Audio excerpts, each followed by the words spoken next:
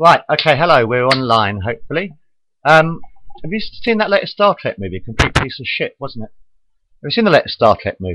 Have you seen the latest remake of Star Trek? Complete piece of shit, innit?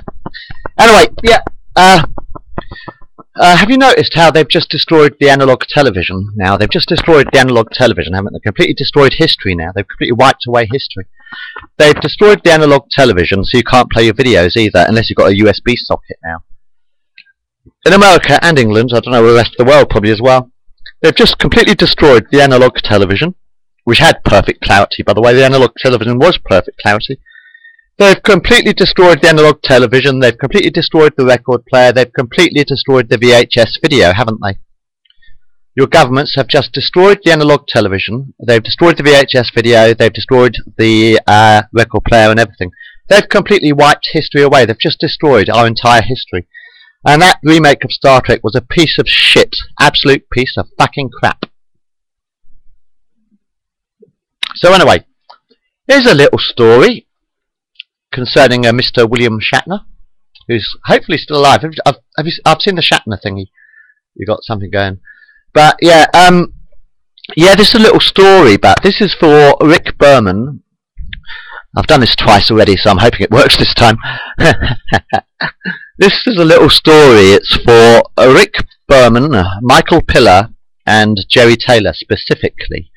For Rick Berman, Michael Piller, and Jerry Taylor. It's a little story. I call it Star Trek Ressurection. This is called Star Trek Ressurection. It's a little story for you. It's a sequel to.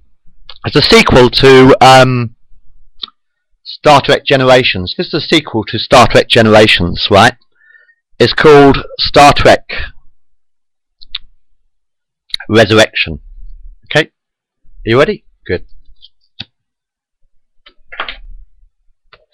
Let's hope it works this time. Okay. The planet Viridian 3. Stardate 48650.2. Captain Jason Duquesne materializes beside a pile of rocks at the base of a large red canyon. He presses a button on his tricorder and taps his communication badge. Duquesne to relativity, I've found him. 2 to beam up. The tombstone on the grave reads, Here lies Admiral James T. Kirk, Captain of the Federation starship USS Enterprise 1701. Sometime later, in the 29th century, the body of Admiral Kirk lies on a bed in the sick bay. Dr. Darwin examines the corpse. We are lucky, Captain. The cadaver is still warm. There is no sign of rigor mortis, although he does have some internal bleeding, a fractured spine, and severe head injuries. Fortunately, he has been dead for less than 3 hours. Can you revive him? Asks Captain Duquesne. I've injected the corpse with Borg nanoprobes to reverse cellular necrosis and repair any tissue damage.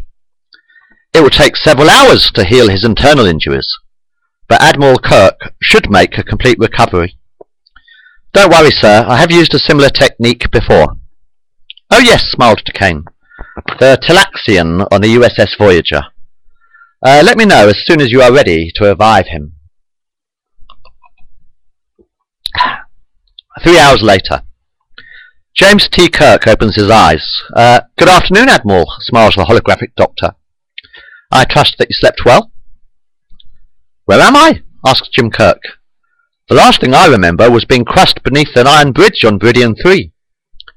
I thought I was going to die. You did, frowned the doctor. I resurrected you. The Admiral sat up in bed and raised his eyebrows. You did what? I brought you back to life, explained the holographic doctor. Captain Duquesne stands at the foot of the bed. It is a great honour to meet you at last, Admiral.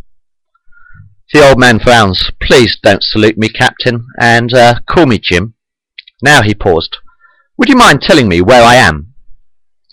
You are on board the Federation timeship Relativity, explains the captain. What year is it? Asked Kirk, gazing around the sick bay. Well, this equipment looks very sophisticated. This is the 29th century, Jim. explains Captain Duquesne. Huh. I must have overslept, frowned Kirk.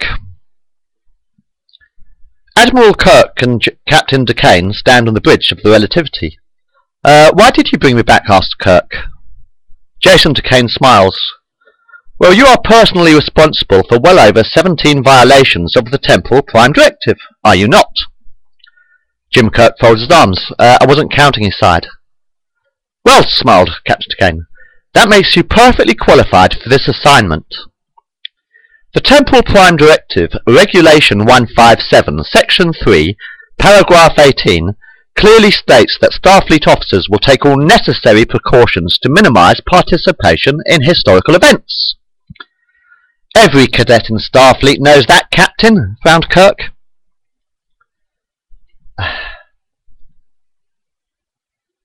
Duquesne sat down in the captain's chair and pressed a button on his control panel. The face of Captain Leo Braxton appears on the view screen. Frankly, Admiral, we have a very serious problem. This is Captain Braxton, my previous commanding officer. He is suffering from a severe case of temporal psychosis. I'm not a doctor, frowns Admiral Kirk. He escaped from a Federation correction facility on Cygnus Alpha 2 weeks ago, and is currently on the loose. He has been travelling back and forward in time, wreaking havoc and causing several temporal distortions, explains Captain Duquesne. Admiral Kirk breathes a heavy sigh. I am retired, Captain. Frankly, Jim, we need your help to track him down and repair any damage to the timelines. Duquesne presses a button on the arm of the captain's chair, and a list of statistics appears on the view screen at the front of the bridge. In the past week alone, Captain Braxton has been responsible for 5 temporal incursions. Analog televisions, VHS video recorders, and record players vanished in a second. Technology was replaced by computers in the 21st century, and Sir Clive Sinclair was almost wiped from the history books. Kirk interrupted. Didn't he invent the Sinclair SX3000 microchip?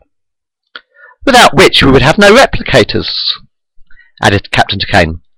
Only last week the name of Christopher Pike vanished from all Starfleet records. Ah, I see the problem, frowned Kirk. Will you help us? Asked the captain. What choice do I have? Laughed the Admiral. After all, I do owe you my life. Consider me drafted, he paused. But what about temporal psychosis? Won't I be affected as well? The captain tapped his communicator badge. Doctor to the bridge. The holographic doctor materializes next to Admiral Kirk. I have come up with an antidote for the psychosis. It contains a high degree of enoprovaline, adrenaline, chronazine and crenexaline, explains the doctor. He's very clever, laughed Kirk. Did you draft him as well? He asked. I am a Starfleet officer, sir. I have over 400 years in medicine, explained Dr. Darwin. Are you an android? Asked Kirk. No, frowns the doctor. I am a hologram. End of Chapter 1.